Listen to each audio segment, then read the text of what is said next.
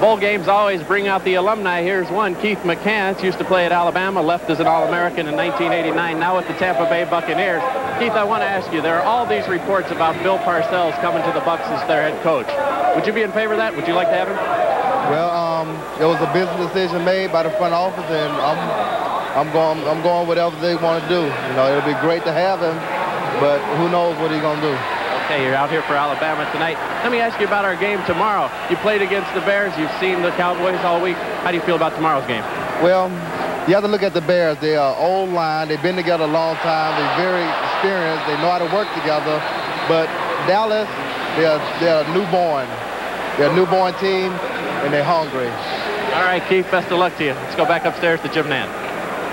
Boy, wasn't he some rushing linebacker at Alabama. Keith McCants, he left after his junior year.